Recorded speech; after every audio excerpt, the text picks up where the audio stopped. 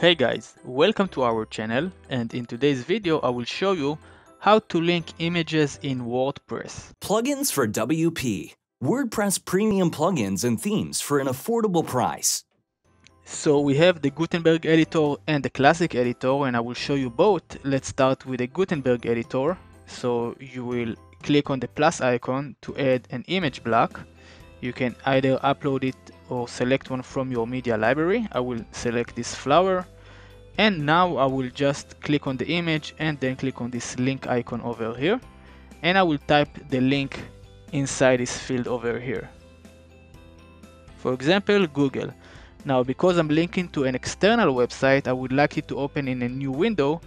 In order to do that, I will click on the settings icon and toggle this option to on. And now I can click on update and revisit the page to make sure it's working as expected. So let's refresh the page, we'll click on the image and Google will open up in a new window.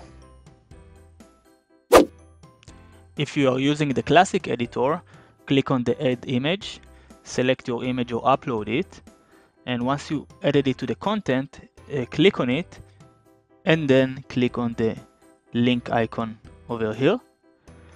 That will open this field where you will need to enter your custom URL.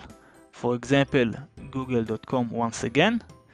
And because it's an external link, we can click on the cog icon and open the link in a new window, just like so.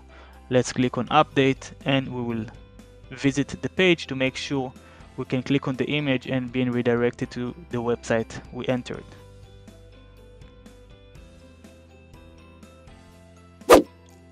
If you are using the text editor or the code editor, you will need to position your cursor to the left of the image tag, and we will need to wrap the image with an A tag. An A is a link tag.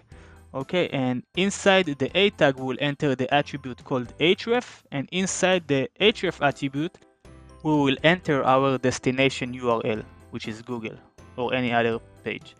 And don't forget to close the A tag at the end of the image to the right of the image tag, so it will only link the image and not all the other content after it. Now this A tag will open the link in the same window. However, if you would like to open it in a different window, in a new window, we will need to add the target attribute to the right of the href attribute, and the content inside the target attribute will be underscore blank. So again, this is our opening A tag. We have two attributes, the link itself and whether to open it in a new window or not.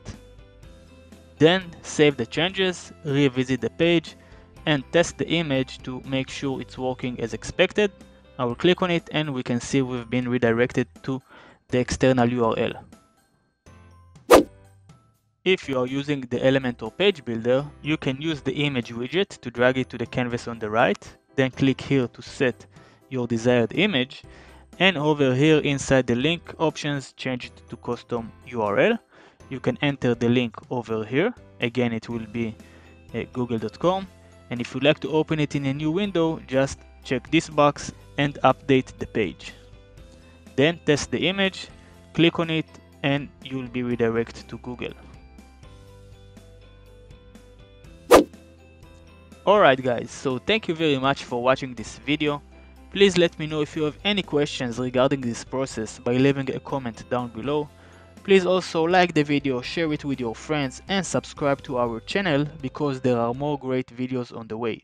I will see you all in the next video.